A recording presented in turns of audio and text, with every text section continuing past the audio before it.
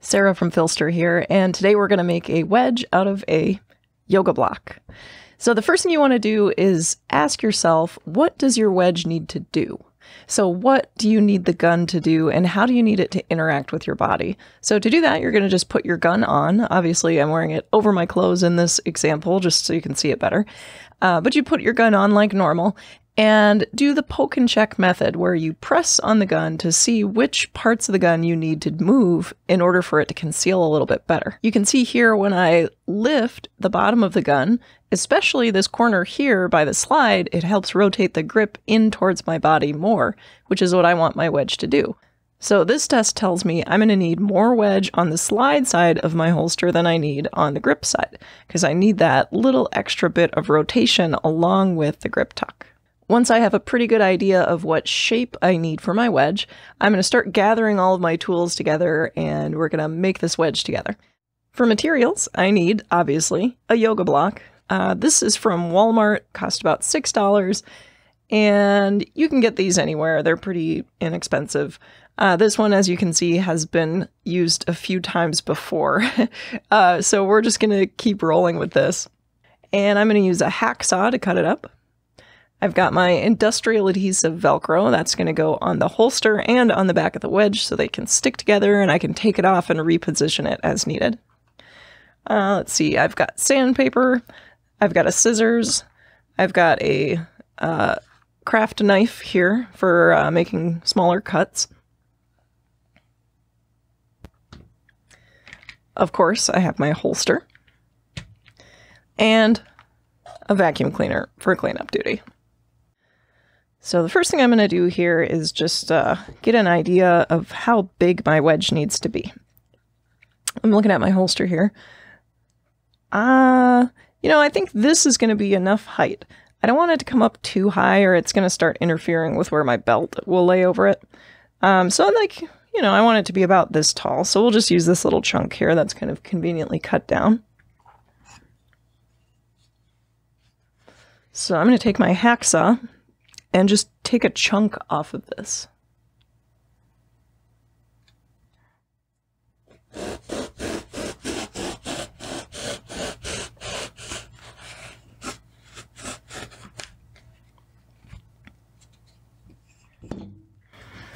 Now, this may be a bit thick, so we're going to reduce the size down a little bit, and I'm going to start kind of sculpting it into the shape I need. So I want it to taper from the bottom to the top. Let's say about there is probably a good start.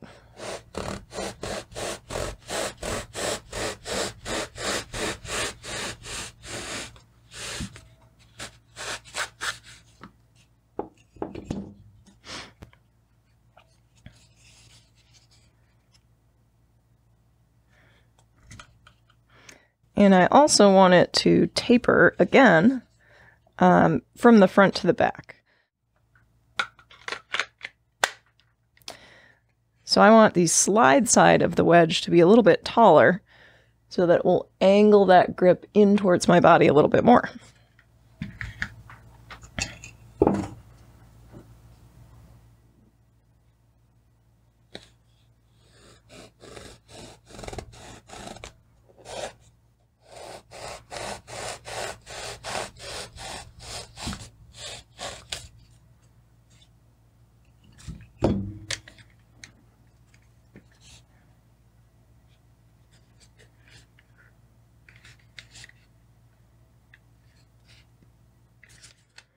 And we'll round the edges off of this a little bit.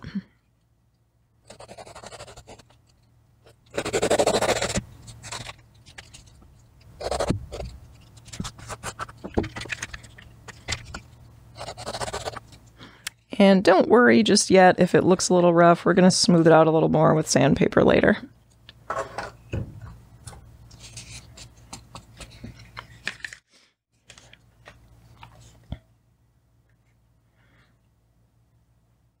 Okay, so next I'm going to scoop out the back a little bit so it fits a little more flush with my holster. So I'll actually take a pen here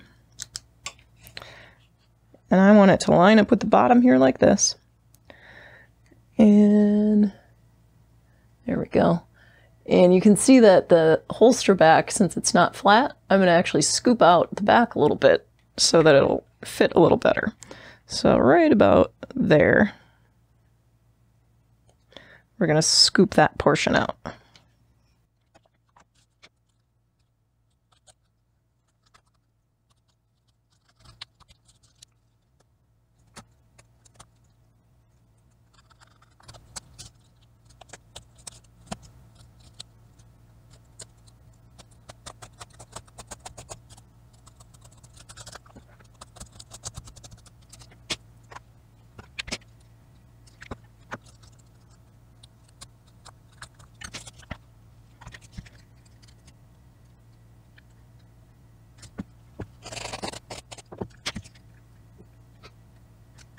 Okay, so now that I've got my basic shape, I'm going to use the sanding block to sand down the edges and kind of smooth everything out a little bit. It doesn't really matter so much if the edges are rough, but it does help the Velcro stick a little bit better.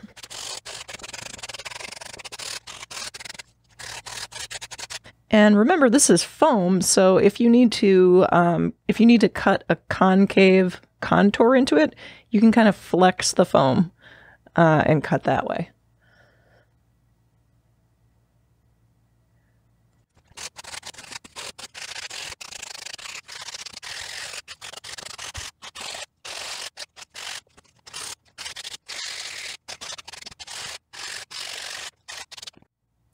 So as you're cutting, keep in mind that you're going to be sanding this down, so just cut a little bigger than you think you need, and you'll take off the excess as you go along.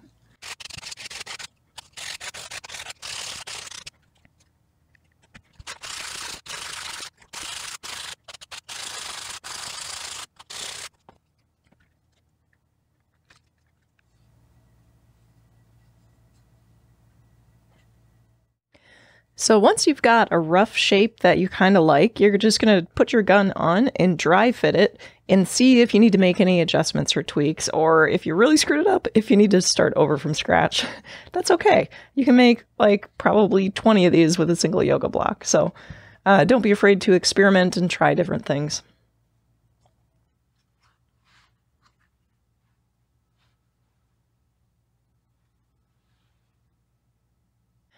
Okay, so that is looking pretty reasonable. So I think we're ready to Velcro this on. Take a quick break to clean up. Next, we're going to put Velcro on both our holster shell and our wedge itself, and that'll allow us to take the wedge off and reapply it and reposition it and move it around, so it's super handy. Again, before we do this, we're going to dry fit our wedge. Right about there, I think, is where we had it. And we're going to make sure to get the Velcro in an area where it's going to have enough contact to hold the wedge on. So I'm going to make sure I get Velcro here and here, because those are the areas where the wedge is going to sit. Very important, your Velcro has a loop side and a hook side, and you want to make sure to put the loop side on your holster shell so that you have the option of wearing your holster without the wedge if you want to run it without it.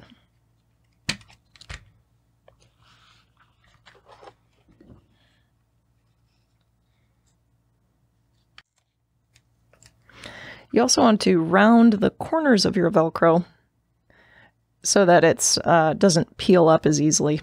So this just helps kind of resist wear over time.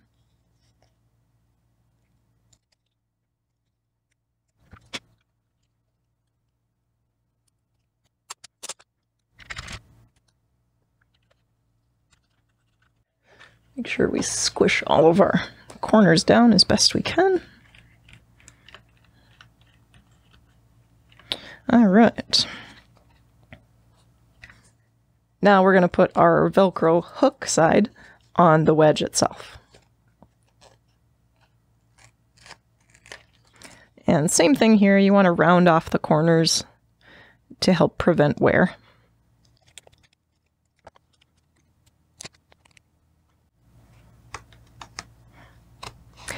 You can also, if you want to get a better adhesion on this Velcro on the wedge here, you can also use a heat gun or a hairdryer to heat up the adhesive before you apply it. That is helpful.